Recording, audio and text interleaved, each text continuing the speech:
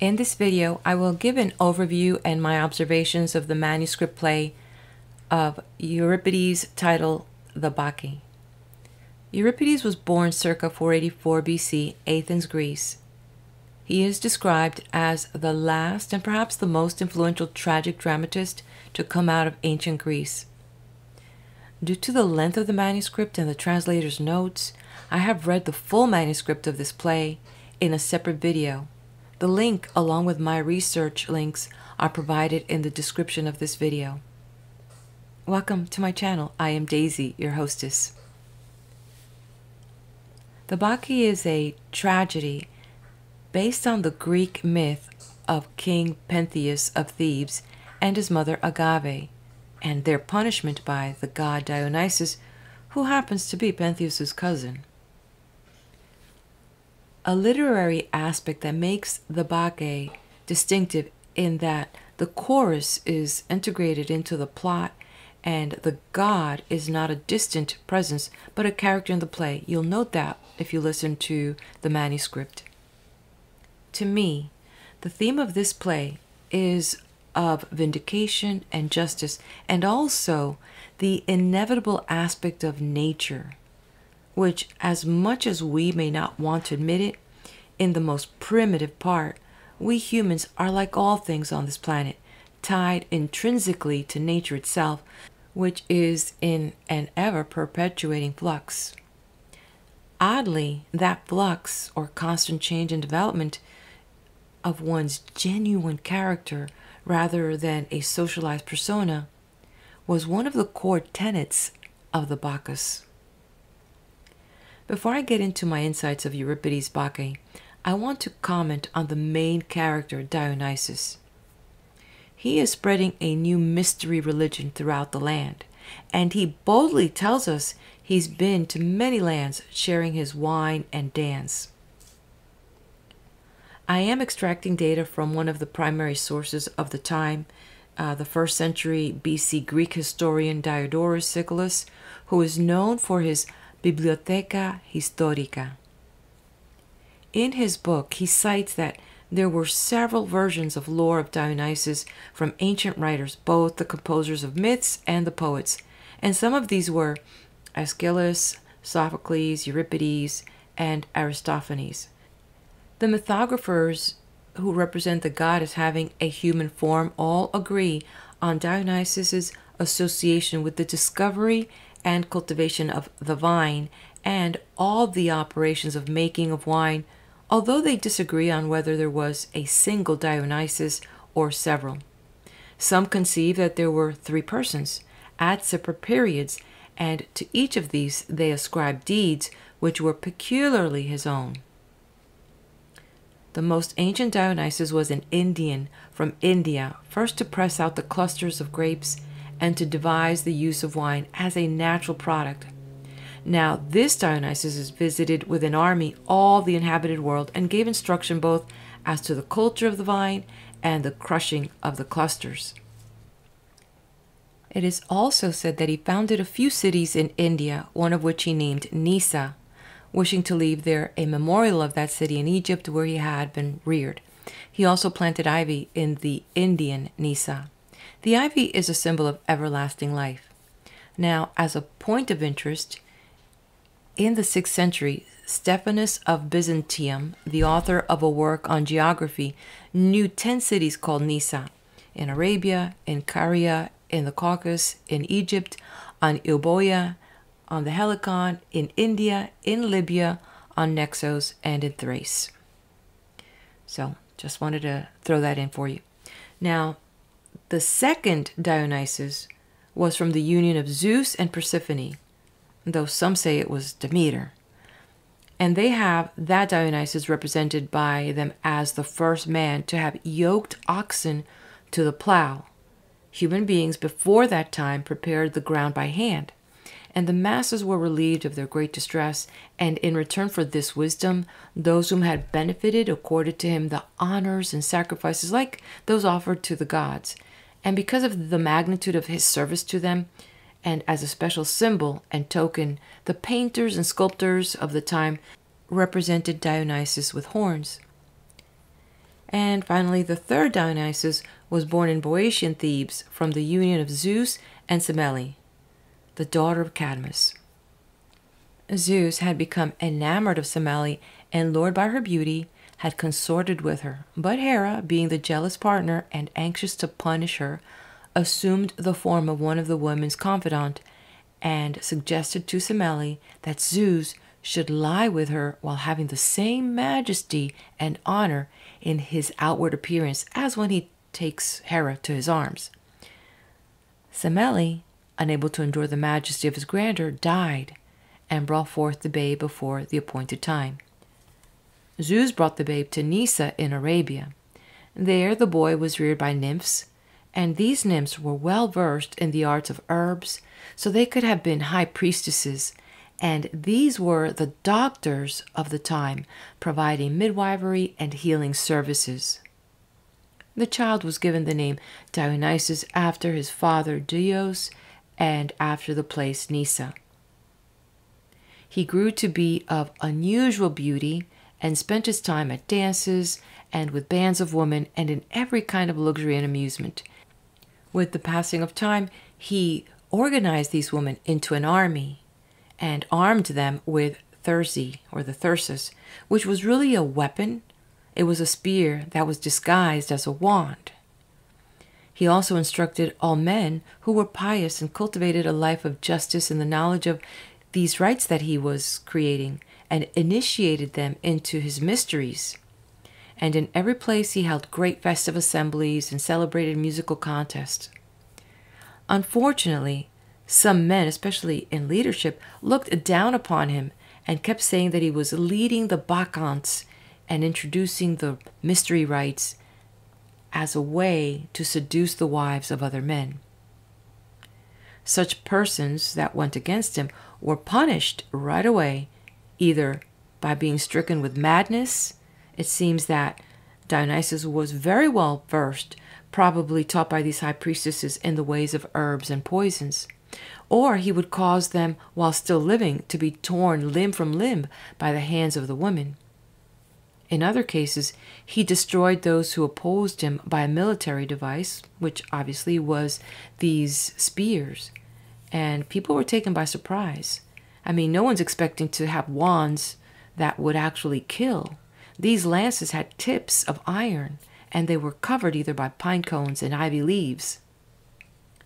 He went through the lands spreading the Bacchus rites, which were based on a seasonal death-rebirth theme of vegetation and on spirit possession. It also involved trance induction that was central to the cult, and it involved not only chemonoses, but also the invocation of spirit. It involved these words by means of chants and ecstatic communal dancing to drum and pipe, much like today's raves parties, and it included sexual orgies. The teachings of these mystery rites were written in the Orphic poems, and yet it was unlawful to recount the details to the uninitiated. Revealing the innermost mysteries was punishable by death. Keep in mind, when we hear any of these ancient historians or authors of classics, myths, and poetry, we should consider the need to suspend our way of thinking in the present and time travel and realize that it is a whole different culture that lack our current ways of civility. If we fail to time travel, then we get locked into a current judgment and we miss the opportunity to see with that mind's eye the culture as it is evolving. It is funny to me that the more I look at these texts, these ancient texts, whether they be of a religious nature or of mythical nature, the more I realize, while we may have advanced technologically, we have made very little progress in the development of the altruistic nature of man. Now that I have set some foundation about the main character, which allows us to see that whether the character was true or myth, the play that Euripides lays out for us gives us insight of the mystery religion that was a factual thing of the time. He's not the only one writing about it. So to know more about Dionysus, his twofold intention in this play, we need to get a little information about his grandfather on his mother's side.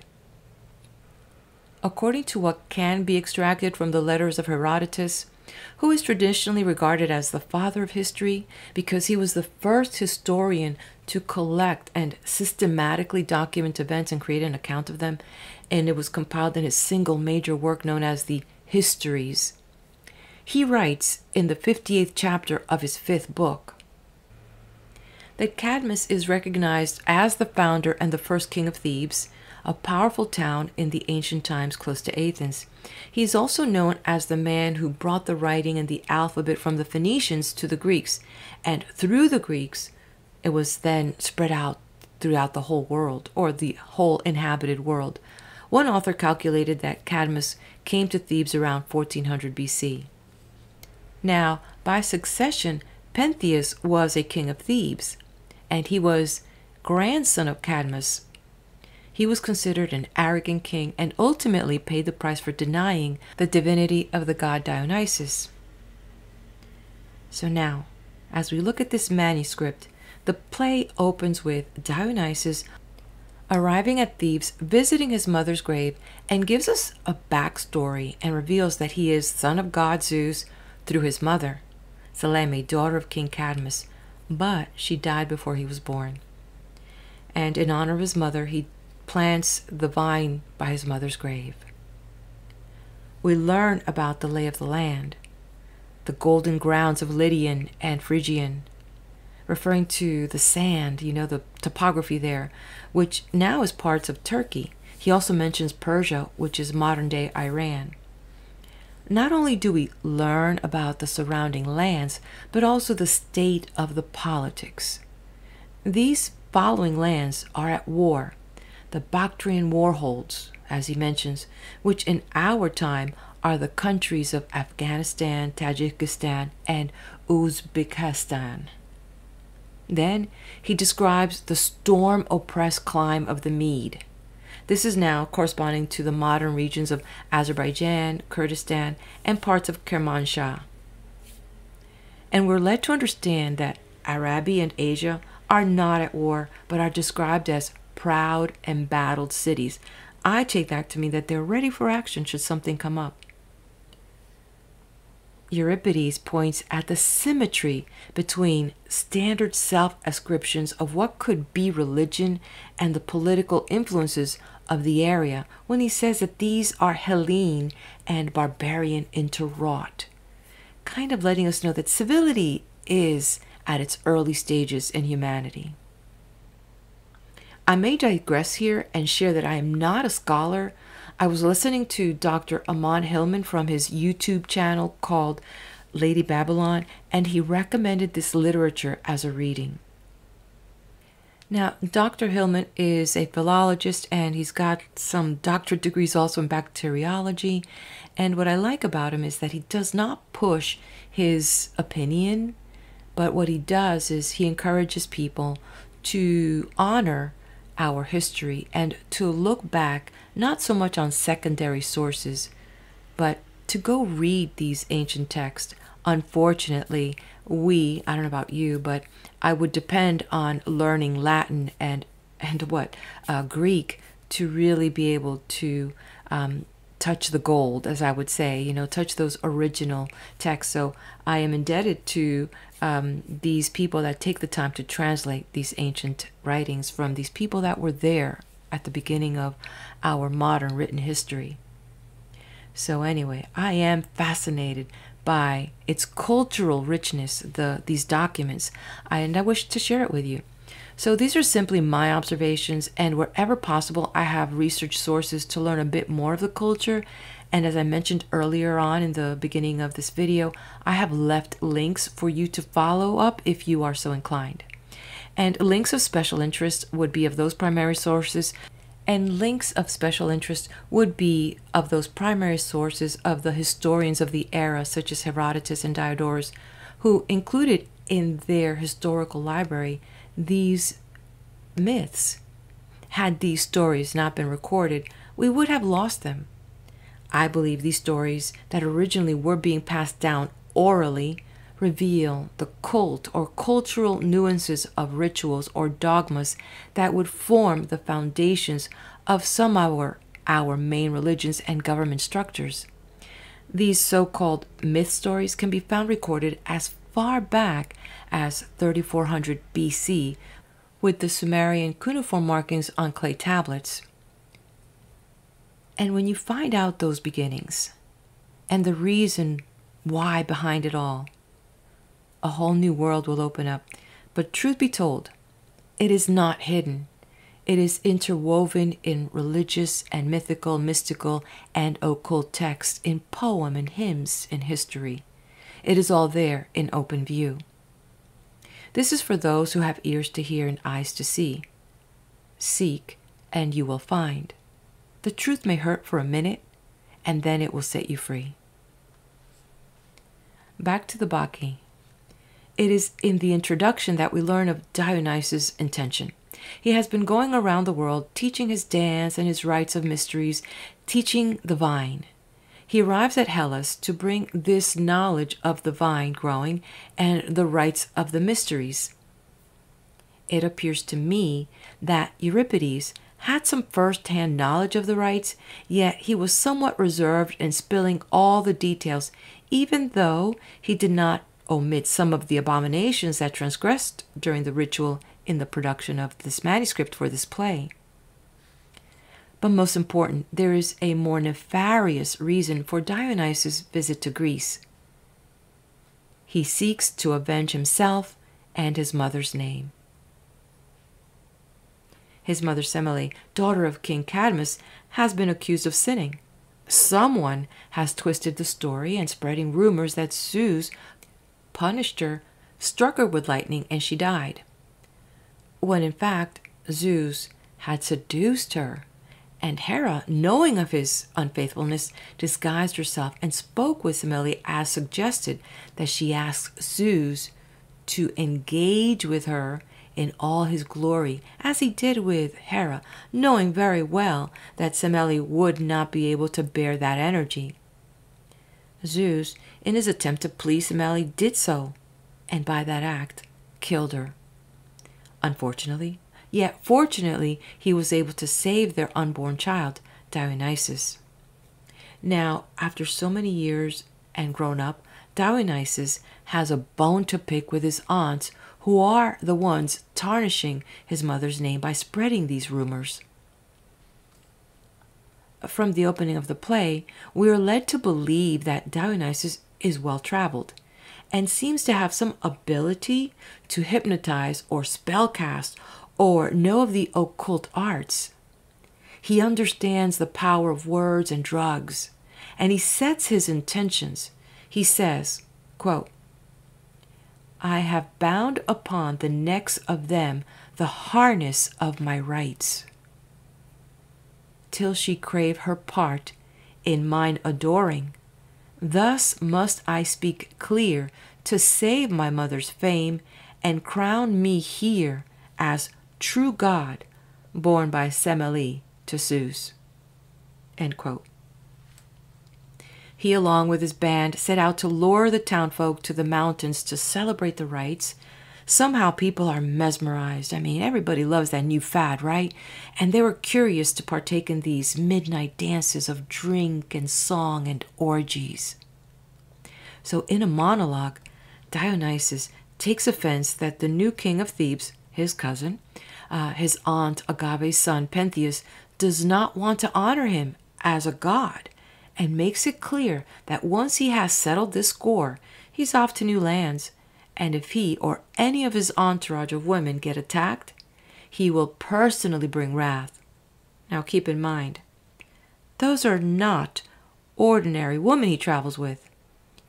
We can somehow understand that these were high priestesses. They knew stuff about herbs. They knew stuff about drugs, about poison, especially snake venom. Because if you go look at some of the imagery that we have of that period or anything that's related to Bacchus rites, these women, many of them, not only do they have these spears, but they also have snakes in their hands. So they are master spear dancers and can wield their wand. He calls these women in this Euripides Bacchae, women maniac armies. So why do you think that is? He tells us that they are handpicked by him from his homeland Lydia, and that he and the mystic goddess Rhea put together the song. So there's something that is, part of this. There's this song that somehow has something to do with the rites. The song, which I believe are the words to be used in the mystery rites. Now, Rhea, which if you create a family tree, is Zeus' mother, and that would make her grandmother to Dionysus. Through that verse, we can understand that there's an idea that Dionysus is getting instructions from the gods, from a divine source, a divine fountain. So he sends out his team of recruiters to go and get more followers. And they boast of his many names, titles, and all the places he's traveled to. There are many different names for the same character or the personification of this energy that we attribute to Dionysus.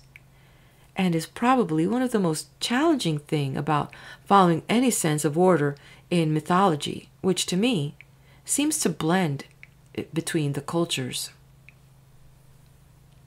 Dionysus is also known as Bromios, Bacchios or Bacchus, Lacos, Eleutherus, Sagrius, Sebaceous. See what I mean? It could get rather confusing.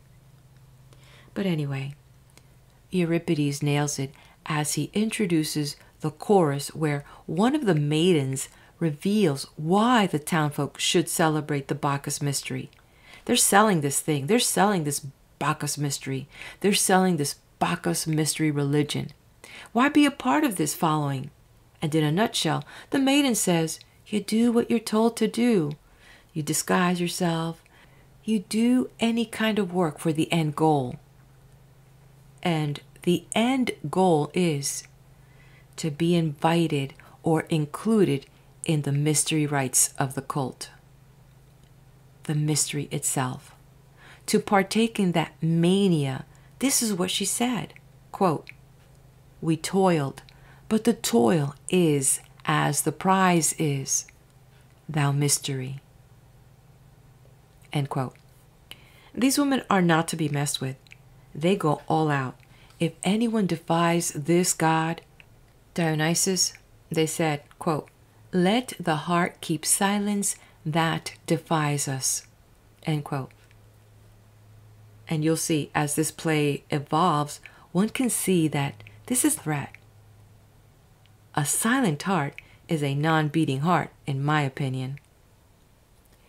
They also tell the new followers that Dionysus is special because he has drunk from the living fountain. Now, what is that? So feel free to leave me a comment if you know what that is. Again, we can begin to see the formation of a mystery religion. The desire to be part of something more. The desire to disconnect from the daily work, the outworn race. To belong, and also to finally have something or someone non-human to hold us up, to give us hope. And Euripides neatly weaves that in the maiden's chorus, saying that this is by decree, ordained by CYBELE. You might ask, who is CYBELE? She was the great Phrygian mother of the gods. A primal nature goddess worshipped with orgiastic rites, which dates from about the 6th century. She was connected to the concerns of women, the midwife, the healer, the priestess. She was the protector from enemies. CYBELE was often associated with Rhea, mother of Zeus, so we see that interesting connection. During the 5th century BC, CYBELE orgiastic cult dominated the central and northwestern regions of Anatolia and was introduced to Greece via the Boeotian town of Thebes, as we see happening in this play. Are we to conclude that Dionysus is copying the rites from the CYBELE Mysteries and adding a little bit more because she ordained it? I mean, that's what we're told, right? And by definition, to ordain means to confer holy orders. I don't want to go deep into the CYBELE Mysteries. I only bring it up because Euripides linked the Bacchus mystery with the CYBELE Mysteries in that verse. Yet keep in mind, cults were not always welcomed by those in authority, and King Pentheus was one of them, and he considered this group of people a threat to social order, and they had to be stopped. So we've seen this thing where governments get involved. And apparently CYBELE cult was sanctioned by the authorities. She was recognized as an agrarian goddess and the great mother of manga matter, and this most likely had to do with the Sibylline books, which were books of prophecy consulted by the Roman Senate in times of emergencies. That's a whole different other, topic. But it had been predicted in the Sibylline books that Italy would be freed by an Idaean mother of Pessinus. To many, this meant CYBELE. And so the cult of CYBELE lasted until the 4th century CE, at which time forced Christianity dominated the religion's landscape, and pagan beliefs and rituals gradually became transformed or discarded to suit the new faith. It is documented that Dionysus' cult was viewed as being excessively brutal, supposedly involving ritual murder and sexual excess. So much so that in 186 BCE, the Roman Senate, recognizing a potential menace, suppressed the worship of the Greek god of wine, Dionysus, known to the Romans as Bacchus. Now, going back to Euripides' Bacchae, the maids are still indoctrinating their followers and telling the history of their founder, with Hera not knowing that Zeus saved his son, and his son was Semele, and took him to Dion to raise him. They said, quote, "The queen knew not beside him till the perfect hour was there. Then a horn god was found, and a god with serpents crowned." End of quote. Interesting that there's so many similarities here to the Jesus story. One being crowned with serpents, the other one with thorns. The serpents here have a whole different meaning. But yet, I know that sometimes we see the picture of Dionysus with also the crown of, what's it called? Wine, the grapes, the grape wine. Now, Euripides is a bit cryptic, and I wonder if he's talking about potion and application in this verse where he says, quote, "The songs of serpents sound in the mazes of their hair." End quote. Were these women also priestesses? This kind of, makes us wonder, what were they? Did they know the uses of snake venom?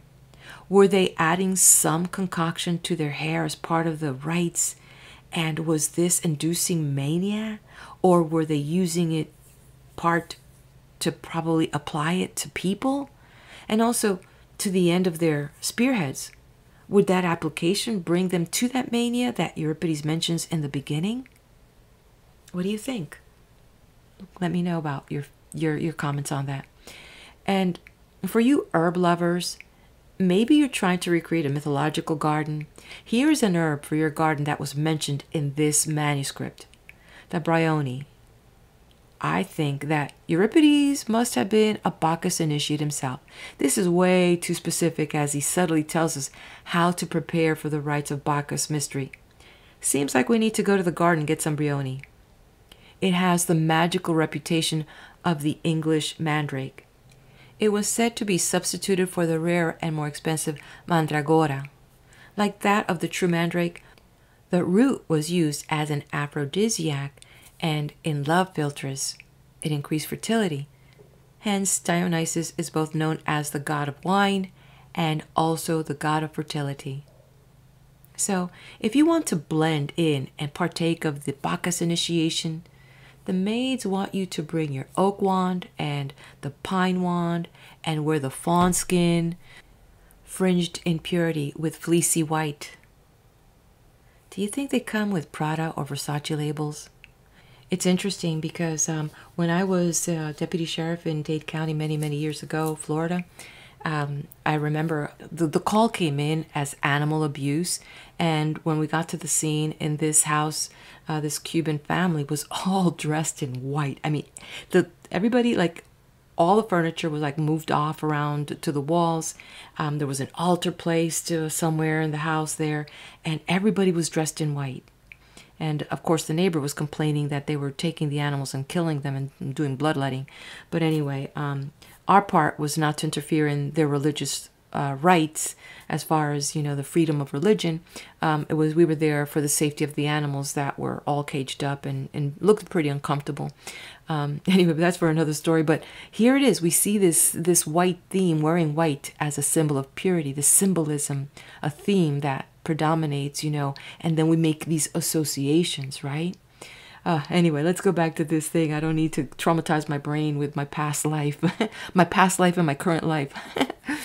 Anyway, the band of followers tell us that we will be cleansed by the wands waving. There will be dancing, chanting, and praying. And Bromios himself, remember, different name for Dionysus, he's going to take us there by the magic of his breath. I wonder what Euripides meant by that, or what did the maidens meant by that? The magic of his breath? Interesting. The other maidens tell us that there is one assigned to lead the wild orb of our orgies. So it looks like there's going to be a circle. I mean, wild orb. I don't know what that means, or if there's going to be an orb that's prepared and we're supposed to drink from it. Who knows? But there's going to be singing and chanting. And Euripides specifically mentions the CORYBANT.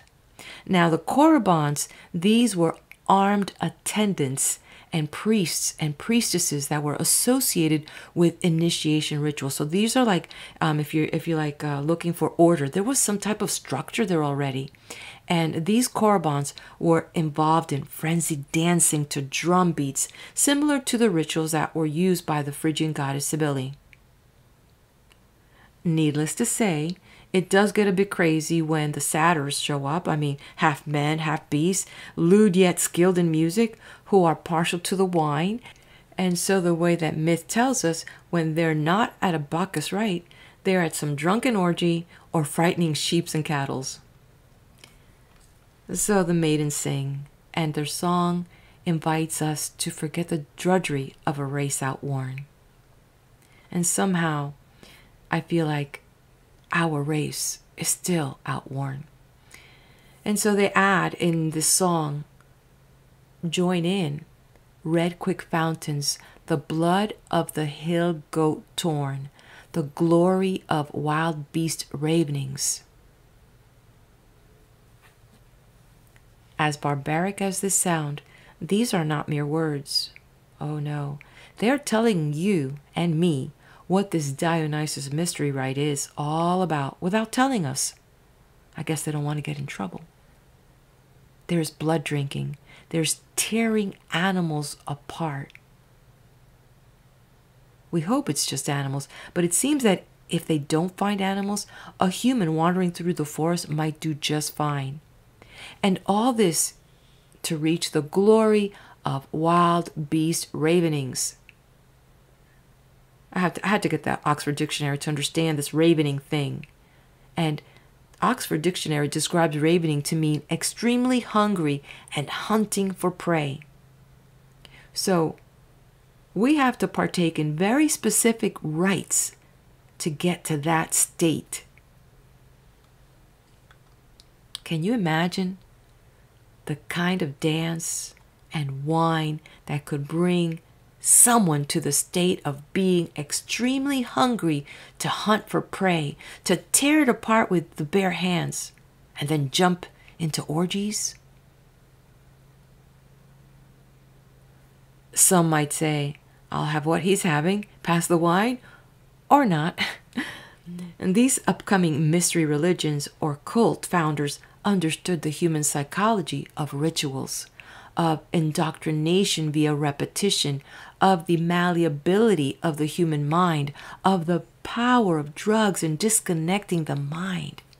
They tied it all with the song, the chants, the dance, the acts, the sex.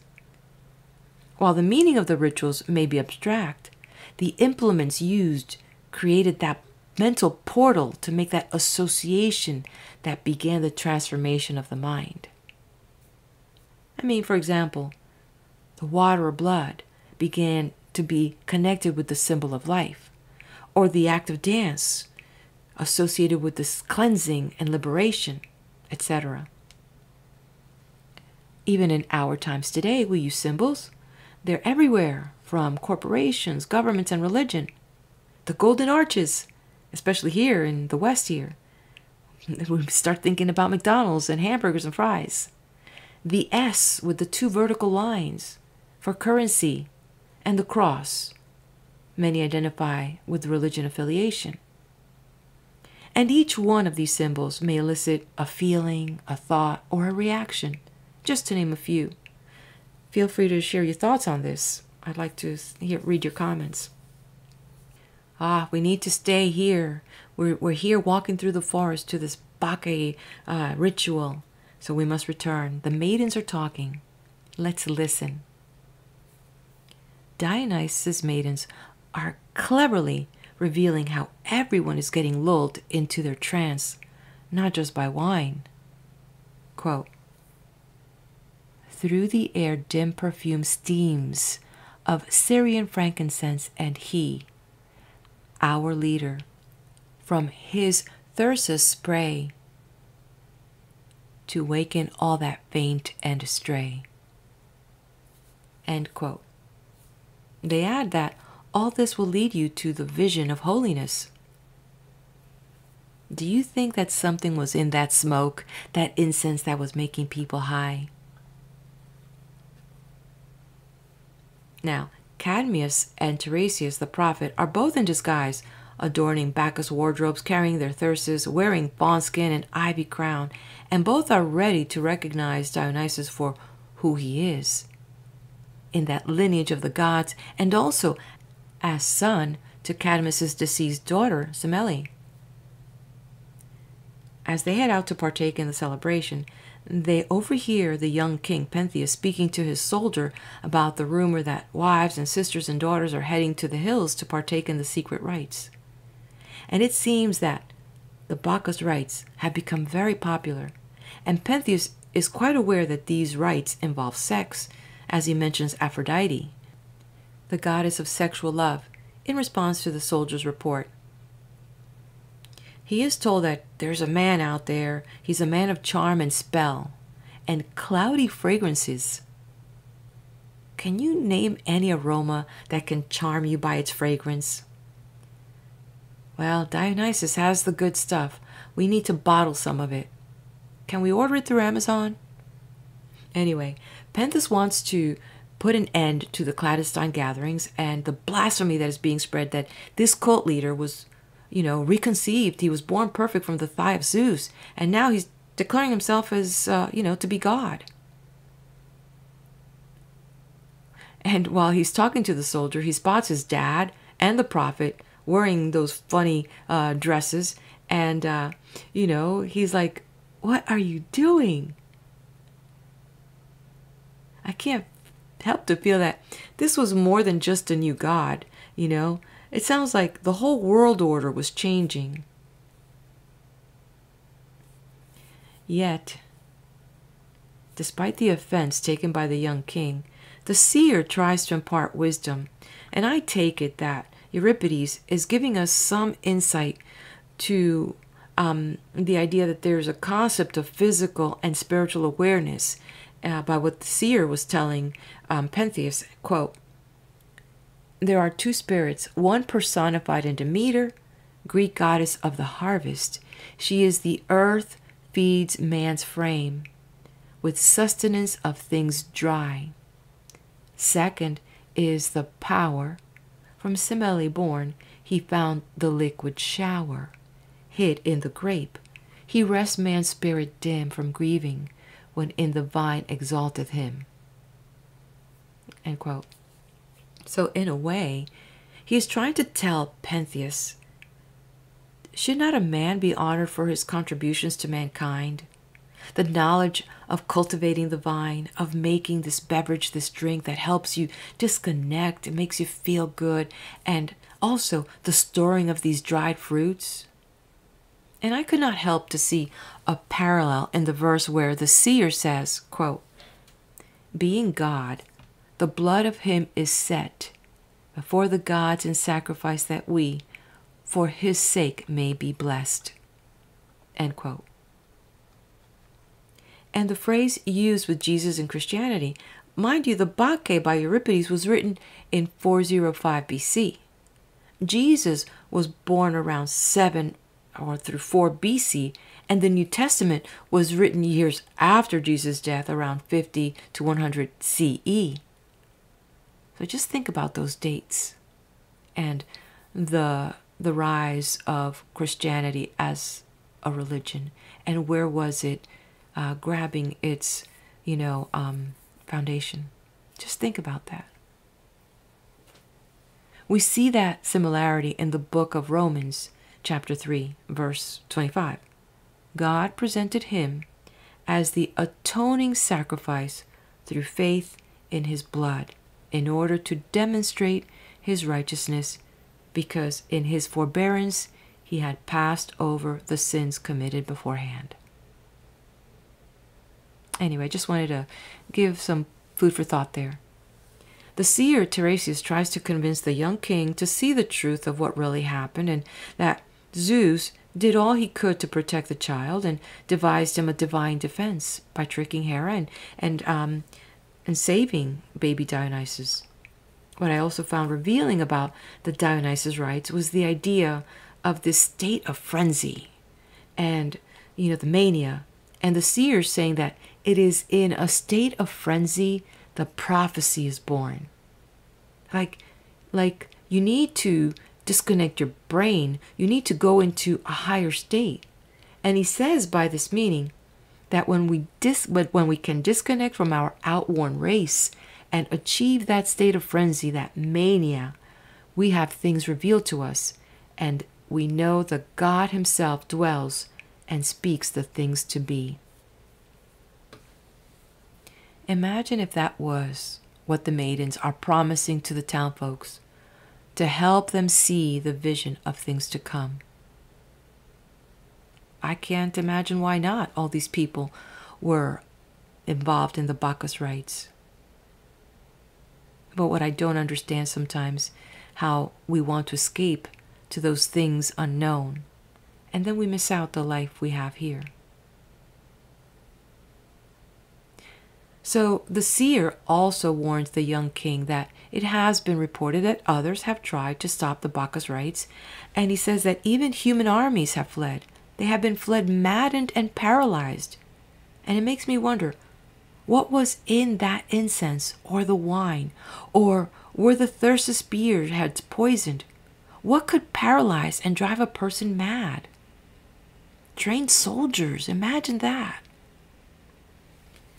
So Euripides, through the maidens, tells that Dionysus Thyrsus could throw flames. What kind of technology was Dionysus aware of? Where did he get that knowledge? So the seer and his father, the former king Cadmus, tells him that they're going to honor this god, inasmuch they are honoring their bloodline, and recommends Pentheus, even though he thinks a certain way, to lie and honor this god as well. Pentheus is stubborn. He doesn't listen. He's determined to bring order back to the realm and order Dionysus to be found and brought back in shackles.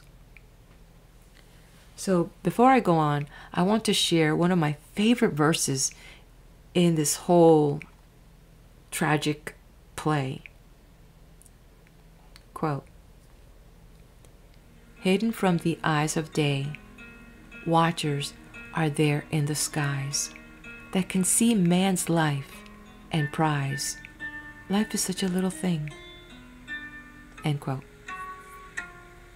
Oh, so much to take from that. But anyway, in the meantime, the maidens continue to recruit and indoctrinate through their chants. They tell us of the wonders of the Papal Isles, the place of Olympus where the Muses dwell. They reveal more aspects of this god Dionysus, of his majestic birth and his love for earth and for the offering of wine to mankind. And we're also told that he has a bone to pick with those that turn away from joy. We're given instructions to love the day and the night, as well as both dark and light. And that reminds me of the law of duality that our New Age or metaphysics talk about, and science also. But also, it made me contemplate about that we cannot turn away from joy. And I think about how in America, I think that Americans work really hard. So many have 2 or 3 jobs just to enjoy some of life's small pleasures, that so much so that they can't have the pleasure. And this thing about work, work, work. And here comes this God reminding us not to turn away from joy. So no matter how hard life may be, to find something that brings you back to joy. That's what I'm taking away from this, which I think is a worthwhile pursuit. Don't you think that joy is a worthwhile pursuit? I mean, I don't think that I'm going to run into some Bacchus thing and find little animals to kill and tear apart and drink their blood, but I think that we've come past that and have evolved that we don't need to do that. Anyway, let's continue on here. Dionysus gets arrested, and it reminds me of the arrest of Jesus in the early hours of the morning in that Garden of Gethsemane. And neither resisted. Funny thing that the soldier told Dionysus that he's not bringing him of his own will. Like, I wouldn't do this. But that he's doing it because he's following orders. So when Pentheus first lays eyes on Dionysus, oh my goodness, I had the feeling that something was already happening. Something was at play there. The young king couldn't help himself but marvel at the effeminate features of Dionysus. Yet we may know more about Dionysus' age by the way that Pentheus addresses him. Or he's just simply insulting him. I don't know which one. What do you think? He calls him SIRRAH, which, according to the dictionary, is an archaic and obsolete word, a term of address to an inferior male or commonly a child. How old was Dionysus? 12? 13? 15? Interesting, huh? During his interrogation, this issue of his age comes up when he asks if Zeus is still begetting young gods. Dionysus is cryptic in his responses, very much like Jesus talking in parables, and mentions that he was given emblems by God that cannot be revealed except to the elected one. So I want to know more about those emblems. If anyone out there knows anything about that, please do leave me a comment. I'd like to know more. So the interrogation goes on, accusing Dionysus of being a mystery priest, and Dionysus continues responding in riddles, which infuriates the young king, who wants to know about these rituals that take place at night. Anyway, convinced that the Bacchus rites are corrupting the people, he orders the soldier to cut off Dionysus' long curly hair, takes his thyrsus, and throws him in prison, and enslaves his army of women. We hear more of the rites as the maidens are introduced again, seeming to chant an incantation. They call it the motherless mystery. So here, Euripides is carefully making reference to the oldest mystery known, the Eleusinian Mysteries. So now we know about the CYBELE Mysteries, the Bacchus Mysteries, and the Eleusinian Mysteries. And that's another conversation. The Eleusinian Mystery was most revered and secret celebrations where slaves and women could practice, but all initiates swore a vow of secrecy. So it brought people together. It didn't matter whether you were of status or if you were not. It involved reenacting the capture and rape of Persephone by Hades and Demeter, who is the goddess of the harvest, fertility, and the earth. She never married, but had 2 children by her brother Zeus, and the children were Persephone and a son, Aeacus. Demeter, anguished over the disappearance of her daughter, eventually she was reunited, but during her daughter's disappearance, Demeter neglected the earth, and there was no harvest in the land. Another fascinating story for some other time, or for you to look up. Well, it is in the Homeric hymn that we are offered information about these mystery rites, which were proffered by Demeter herself to the people of Eleusis, who were forbidden by Athenian law to disclose the secrets of the mysteries, and those who disobeyed were punished with death penalty. So, as we return to the site of the Bacchus rites, because that's where we're at, the maidens are making supplication for the return of Dionysus. They know his situation. They're praying to the gods, and they begin summoning the gods Axios and Io. Euripides in this chant gives us a slight introduction to the tale of King Cadmus and the dragon. Another story again. In the middle of their rites, the maidens are amazed that Dionysus was able to escape as he appears before them, and now, from his followers, he's recognized also as a priest. And they begin drilling him. They want to know how he was able to escape the shackles. But Dionysus says that it was all an illusion. He said he gave his captured dreams for food, as he put it. And Pentheus began having visions and started seeing things that were not there. So what do you think that means? Did Dionysus have the ability to mesmerize and hypnotize? We were told that he had traveled to the region of India, and they are people known to have the ability to charm with words and music. The snake charmers, right? Well, apparently the palace caught fire, and in that rouse Dionysus escaped, clearly understanding that the young king will be coming for him. And he shares a beautiful message, and he says, "I will endure, for still are the ways of wisdom, and her temper trembleth not." You see how these things have personification. The wisdom is like given all this personality. She does not tremble. So funny thing then.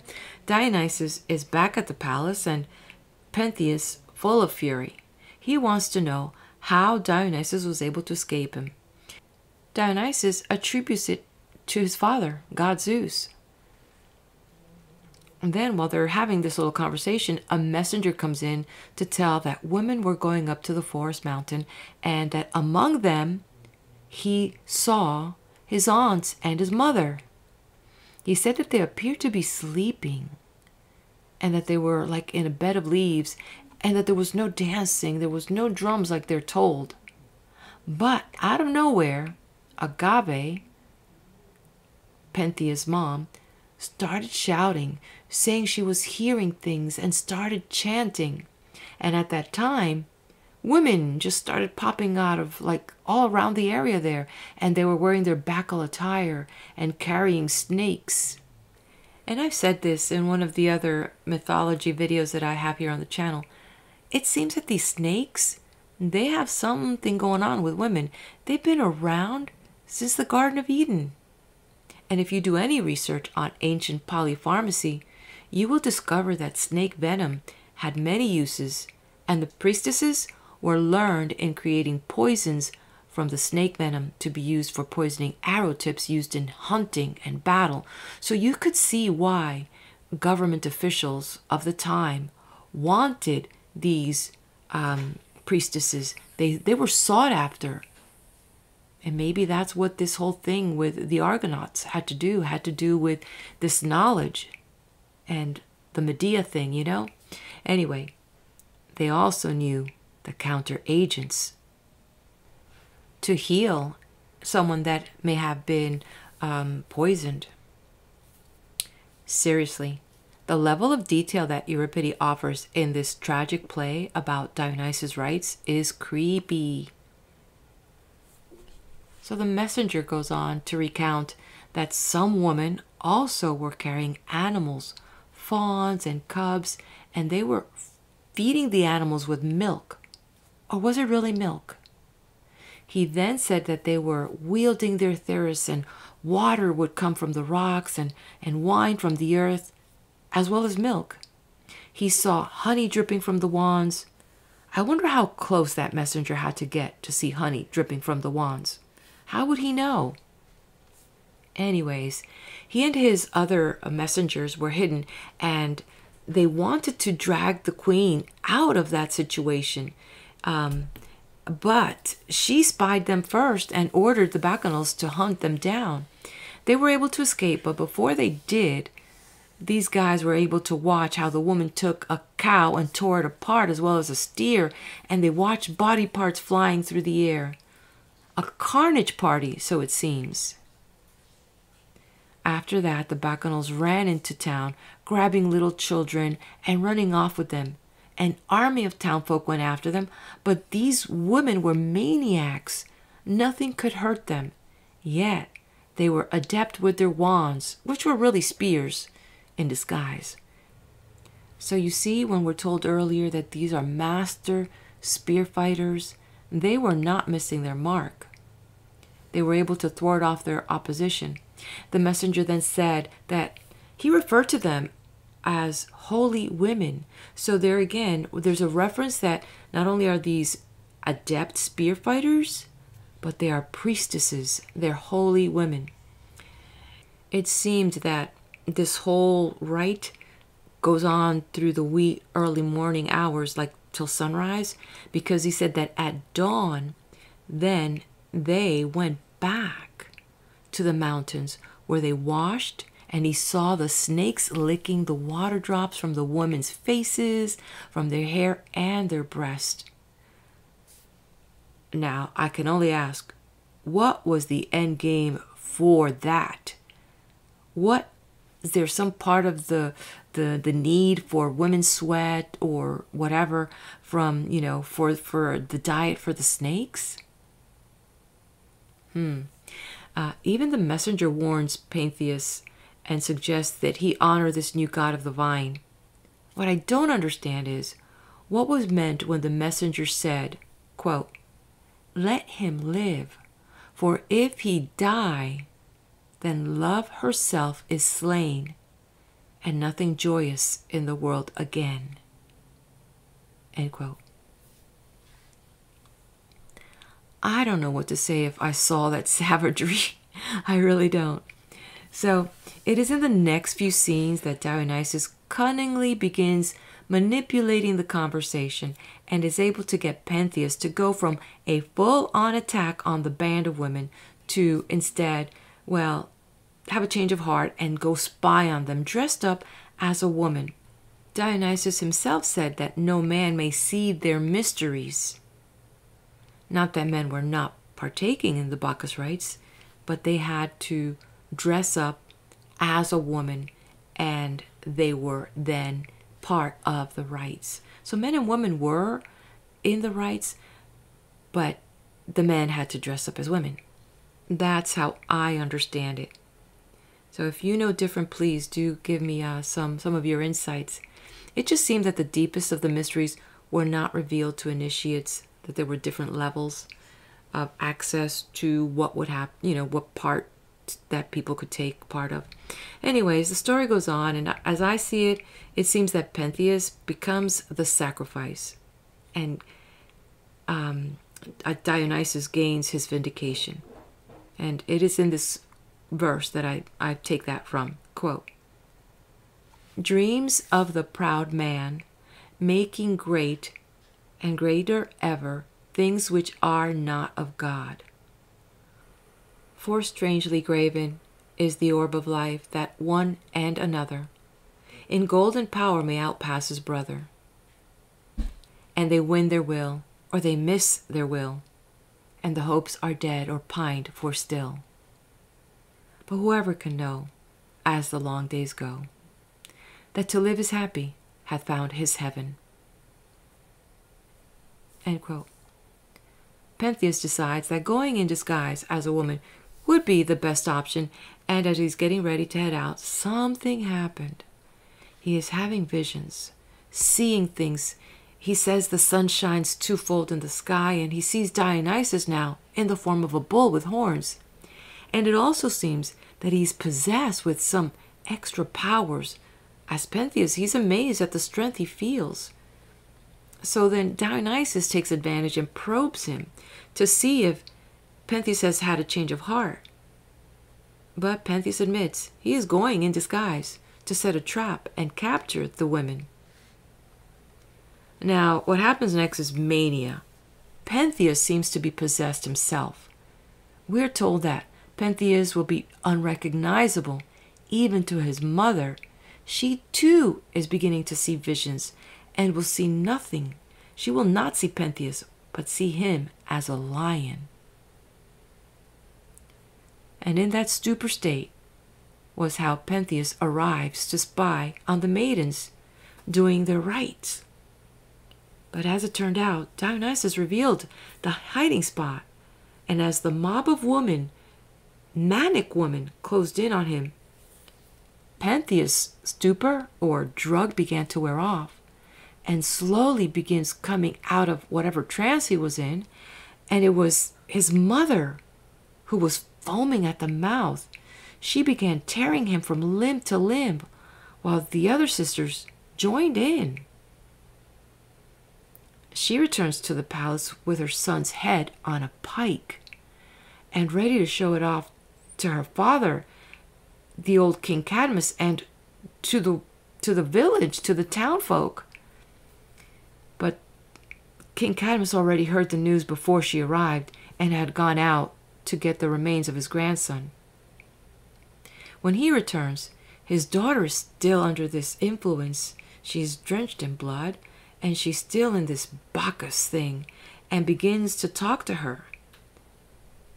And slowly, she begins to regain her senses and becomes aware of the tragedy that was rendered from her bare hands, as she sees the very head of her son in her hands.